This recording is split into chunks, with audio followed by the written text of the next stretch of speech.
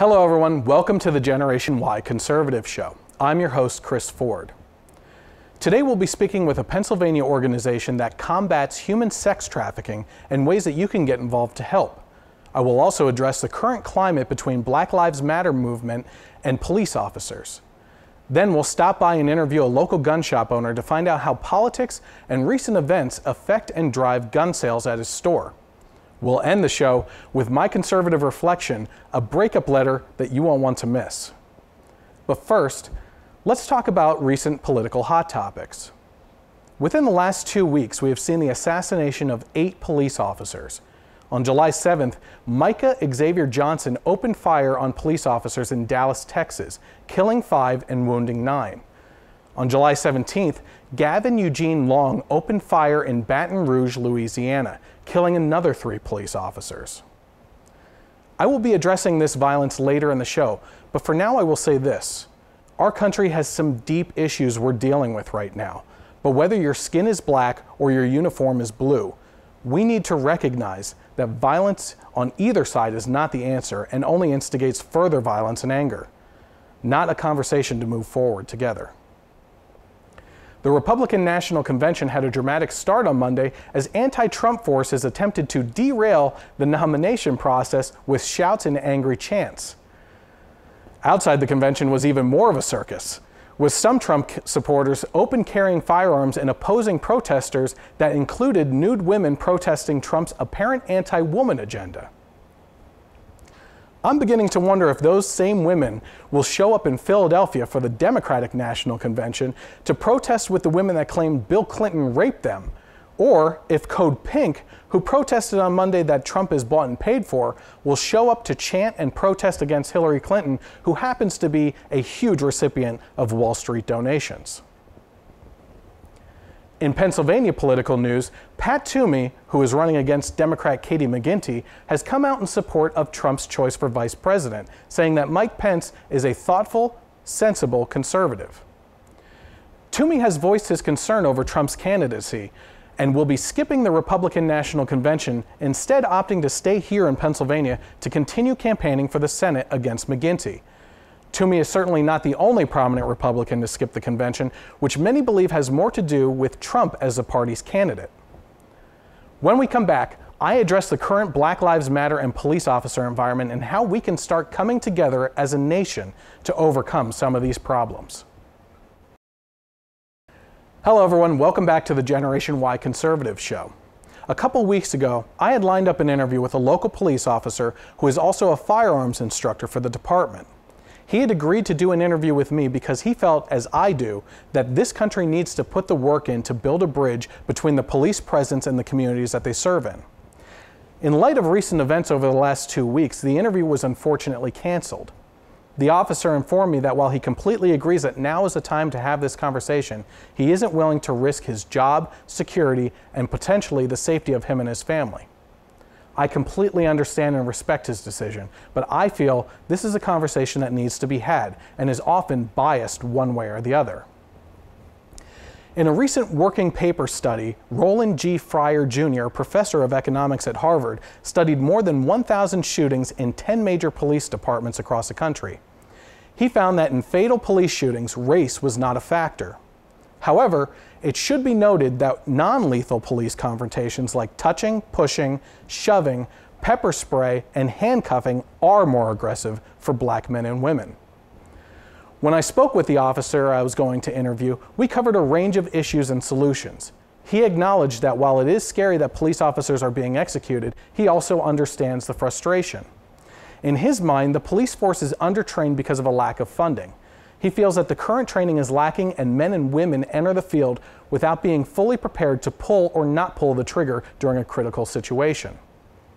Over the last 2 weeks, I have seen my social media feeds flooded with people taking sides. People are frustrated with the targeting by police officers, incarceration rates, and poverty among black men and women, while the other side is frustrated with what appears to be a broad anti-police mentality that is calling for militant actions. What do these two views have in common? I believe that we have elected officials, media personalities, and community leaders using labels to further concrete the notion that we are in fact different. And if different, that we must be on opposing sides. The message I have heard from the Black community is that they have been singled out for too long based on broad sweeping stereotypes that discriminate their actions before they even act. That making a generalization of a whole group of people based on the pigmentation of their skin is not only unfair, but sometimes deadly. The police officers that are truly guilty of racial discrimination in the field and proven guilty are not the police officers that are being attacked in our streets. And so officers who are innocent of such discrimination fall victim to the same broad sweeping generalizations of a whole group of people based solely on the uniform that they wear. What both sides are trying to shout through the fog of media-hyped protests and calls for violence is we are human too. Forget the labels based on the color of your skin or the uniform that you wear over it. Beneath it all is someone just as scared of the violence aimed at them. So how do we start a healing process?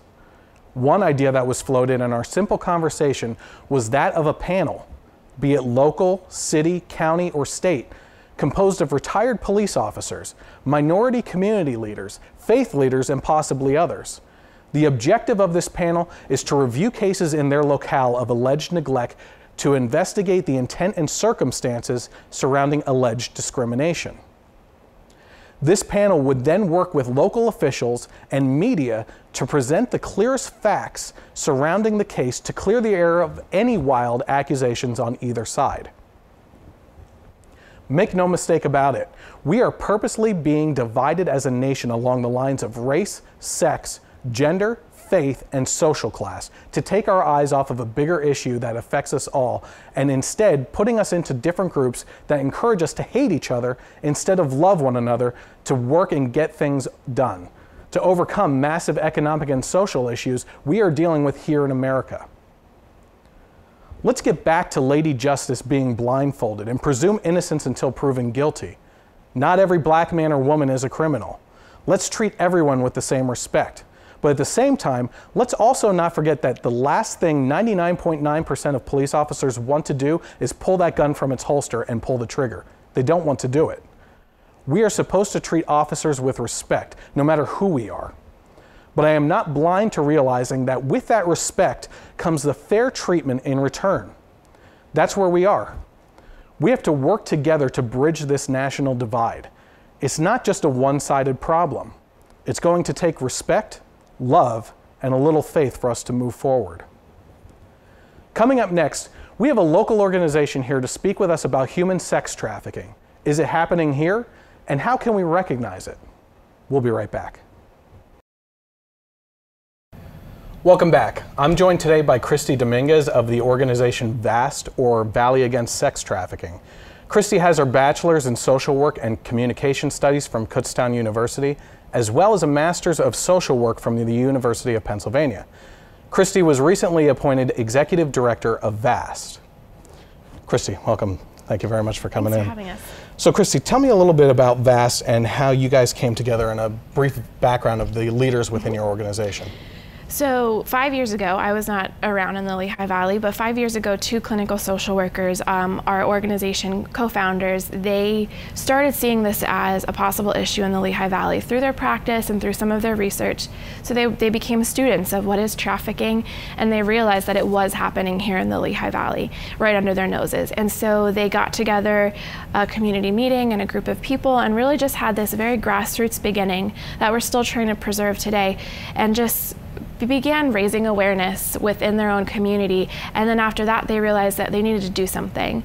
And so it moved into taking action and calling different key people in the community who could put together a response team to identify victims and to start prosecuting cases. Right. And that also then led to them to providing aftercare for some of our victims, because there was not the same awareness that there is today. There was not 5 years ago, and so no one knew where to go with the victims. So we have this awareness, action, and aftercare theme that began 5 years ago, and we've carried that strategy on until this very moment, and we're celebrating our 5th year anniversary this year. Great, okay. So let people know what constitutes sex trafficking, and how prevalent is that here in the United States? Yeah. So, well, trafficking in general, so the Trafficking Victims Protection Act, TVPA for short, it constitutes any type of trafficking as force, fraud, and coercion. So if any of those three elements are taking place, whether it's domestically, whether it's trade for sex, or if it's labor services, that's trafficking. We acknowledge that trafficking happens everywhere. All forms of trafficking happen in the Lehigh Valley. I would say that what we see predominantly happening in the Lehigh Valley and what we've been able to find with our FBI partner and law enforcement partners is sex trafficking. And so the reason that this is more prevalent and that we're seeing it is because very often in history, prostitution has just been prostitution. And now with the awareness of sex trafficking, we're understanding that most prostitution, I've seen data from 85 to 95% of prostitution is pimp controlled. So if a pimp is using force, fraud, or coercion to have a woman that he manages sell sex, that is trafficking. Okay. So you go back to that force, fraud, and coercion, and you think about where's prostitution happening in the United States? Well, sex trafficking is definitely happening there too. Okay. You know, when I think of sex crimes like this, I think of the majority of the victims being female, but that's certainly not the case. I mean, we're looking at young teenage boys and even, you know, adolescent boys as well, right? Yeah, definitely younger men are more vulnerable. The average age of entry into the sex trade, regardless of gender, is 12 or 13 years old. So what we're seeing in the Lehigh Valley we have not had any young males, but that's because often young males are not as easily identified, and also it's just not as prevalent. There's less vulnerability factors. But I would also say that, you know, we get this question a lot, like, well, you know, this is young men too. Yes, it is young men. However, in general, it's not about any gender. It's not a woman's issue or a children's issue or an adult issue. The issue is sexual exploitation and the fact that we're using sex as a trade, and any body, a male or a female body, can be a commodity that can be used over and over and over again, which is why human trafficking is now second and almost ready to exceed drug trafficking. Okay. Because the commodity itself can be used over and over. Okay. So what are the signs of human sex trafficking so that people can recognize it and alert authorities to something like this? Yeah, so especially as you mentioned, like with younger individuals, so runaway youth, bus stops, malls, these are all places that traffickers that's kind of their preying ground, because they're trying to identify vulnerable youth, vulnerable women, vulnerable people. So some of the signs that are often missed, and there was just a great article from CNN that reported on a young girl that was missed in the ER. So unexplained, when you think of trafficking, you think of domestic violence. So unexplained bruises, unexplained trauma. So if you're in the medical field, like unexplained trauma to sexual organs and sexual areas of the body. Also, seeing someone act differently in the presence of another person, seeing like their attitude change or seeing them not being able to talk as freely are some of the signs, very shallow signs that some people can begin to pay attention to in the community. Okay. What's next for VAST? Where is the organization going, and do you have any upcoming events that people that may be interested would want to go to? Yeah, absolutely. So we have had we've had more than 5 successful prosecutions in the Lehigh Valley of traffickers. So we've kind of got this momentum under our belt, and we want to keep moving, and we really want to focus now on abolishing demand. Okay. And while continuing to care for victims and continuing this awesome prosecution team, response team that we have going on in the Lehigh Valley. And so 2 events we have coming up in the future. September 17th, we have Arise. So this is a partner in the community, Artists Stand Against Sex Trafficking. Okay. That's September 17th at Lehigh University. And then in January 11th, we have our first annual gala to raise funds so that we can continue to grow as an organization and we can continue moving on in our strategy. Great. Thank you, Christy, for joining us. I really appreciate it. After the commercials, we take a visit to a local gun store, Relic Hunter Firearms, to talk politics and guns with the owner, Gerard. Hello everyone, welcome back. We're here at Relic Hunter Firearms with owner Gerard. Today we're going to talk to him about how political events and current events in the country affect firearm sales. Gerard, thanks for joining with me today. Thank you, Chris. Just want to go over, what are some of the reasons that people purchase firearms? Well, there's a variety of reasons, but the main ones are for target practice, for sporting and hunting, for concealed carry, and for home protection. Someone walks into your shop. We have people here right now. Mm-hmm. If they've never held a firearm before, what's the process that they go through?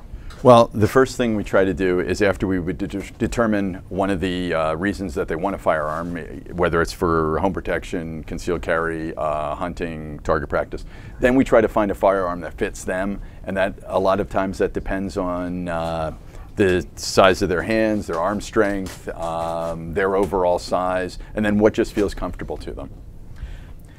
Is the Second Amendment still relevant?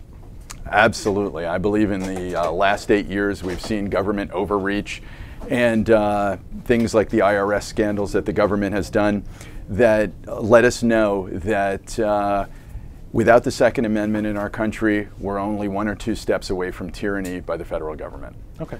What kind of events or political events or current events drive people into your shop to buy a firearm?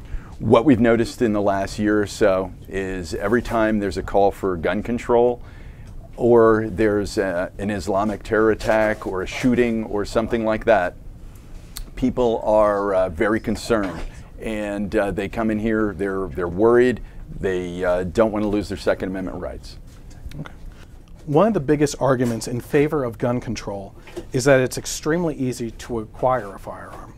What's the process for buying a gun, and do you believe that there are any extra measures that can be taken without infringing on the Second Amendment rights of law-abiding citizens? Well, the extra measures, I mean, that's kind of a complicated question, I would guess, but I think that the measures that are in place right now are adequate. Everyone that comes into a gun store has to go through a background check, and that is overlooked in Pennsylvania by the PIC system, Pennsylvania Instant Check System, and nationally by the National Instant Check System, which PICS defers to. So what would be an average wait time, do you feel, with someone that goes through that process then? It takes maybe 15 to 20 minutes to purchase a firearm. But it's an extensive search through computer Absolutely. systems. The instant check knows their entire record, background, everything, and if they are not eligible to buy one, they are denied. Okay, great. I think everyone agrees that safety is a key element to owning a firearm. Does your business offer safety training courses, and how readily available are those types of courses outside of your business walls? I think they're very readily available. We have a woman who does NRA certified training that anyone that buys a pistol here, a new shooter, or even a non-new shooter, we can offer them for free a 1-hour course with her. And quite simply, they can go further as much as they want with her at a very, very reasonable price. Okay. It appears to me that the strictest gun bans in the United States, like Chicago and Baltimore, are some of the most horrendous places for gun-related homicides for a couple years running now. We've taken firearms out of the hands of law-abiding citizens and left them at the mercy of criminals that in most cases have acquired their firearms illegally.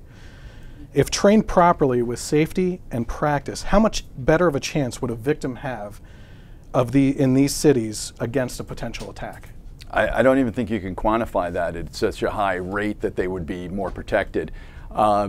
Any mass shooting, 4 people and above, is 92% in a gun-free zone. So 8% where people have guns, and if people are in that area and trained with a firearm, the casualty count would be much less. Gerard, in your honest opinion, where do you think we are heading as a nation in regards to our mentality and policies on guns?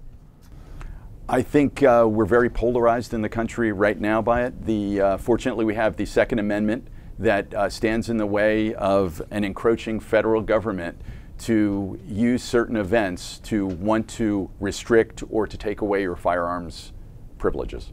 Okay. And if people are more interested in getting information on coming to your shop here, where would they go to find that information? find us on Facebook at Relic Hunter Firearms. All right, Gerard, thank you very much. Thanks, Chris. And now for my conservative reflection. Breakups are never easy, and so it is with this one as well. I never wanted it to come to this, and as a matter of fact, things were supposed to get easier, but I've lost faith in our goals, which used to be aligned. We spent 13 years together, and after college, I moved back to the area to be with you because we had a great thing going. But you, public education, have proven time and time again that we just aren't on the same page anymore. Where do I start? Well, for one, schools used to be controlled almost entirely by the local people. Throughout the last century, that relationship has devolved into more and more federal control, to the point now that educational matters are mandated instead of voted on. Let's agree that the #1 priority of our educational system is the children. Well, statistics here in the United States are showing a decline in the proficiency of reading, writing, mathematics, and science. We as a country spend double what other countries do per pupil and consistently rank lower. Our relationship is ranked at 27th in the world. 27th. A curriculum based largely on the ideas of bureaucrats called Common Core is treating our children like guinea pigs. When it comes to math, Common Core values the process rather than the solution. Students are given credit for right and wrong answers if they use Common Core. What happened to us? We had a good thing going. I'd give you the right answer and you'd stand by my side. We were always taught that children learn by seeing, hearing, reasoning, and actively participating, but Common Core replaces that mentality by demanding it be the only way. Parents are so lost, there are actually classes for them to learn Common Core. I don't have a problem trying to work with you, but we can't make our relationship better if you refuse to speak my language. If kids aren't wrapped up enough being confused about Common Core, surely they are just studying for the next state standardized test that has become routine method for schools to prove where they stand in comparison with other schools. Why are you testing our love? This takes us to teachers, fantastic individuals that dedicated their lives to the betterment of their communities. Yet with standardized tests around every corner, they end up spending more time teaching to a useless test and less time dedicated to the studies they need to teach. Teachers are quitting the profession all over the country. Why? Because you want them to be more machine than human, regurgitating information like a Google search result. I thought you loved us for our ability to analyze and create, not repeat and imitate. These situations would be alleviated if it weren't for the districts being held hostage and blackmailed by the state and federal government under threats of losing funding if we don't use this mandated garbage. Why are you selling out our love? Maybe the schools are left with little choice, but then the system also leaves parents with little choice. We should be able to pick the school that best fits the needs of our children. Schools that don't try to undermine the morals and values we instill into our children at every possible turn. Yet, to send our kids to these schools, we have to pay tuition on top of taxes we pay for the local public school our children aren't even attending. This means we end up paying for 2 educations when our kids are only receiving 1. Meanwhile, public education system doesn't understand that they need to do a better job of competing to teach our children. Let's not forget that the system hurts the community as well. Property taxes are raised on everyone, including those without children in the schools and those living on retirement fixed incomes, every time a school budget is increased. Let's fix this by eliminating property taxes and instead raising the sales tax by 2%, allocating that as educational vouchers for each of the state's students and allowing families to pick the school that best fits their child's needs. Let's talk about zero tolerance policies. News stories across the country have shown kids being suspended or expelled for eating a Pop-Tart into the shape of an L, a pointing of a finger, and a 3-inch G.I. Joe gun as second-degree firearm offenses.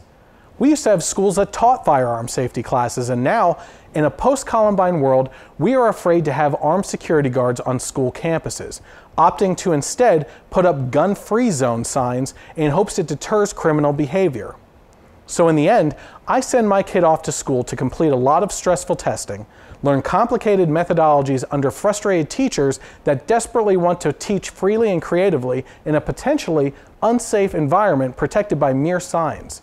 Then I end up paying for these things that I disagree with out of fear that there might be a walkout which would require me to stay home from my job to babysit. a job that not only pays for my family, but is also allocated through taxes to the district to pay for all of this. When people break up, the line is usually, it's not you, it's me. But if we're being really honest here, it is you.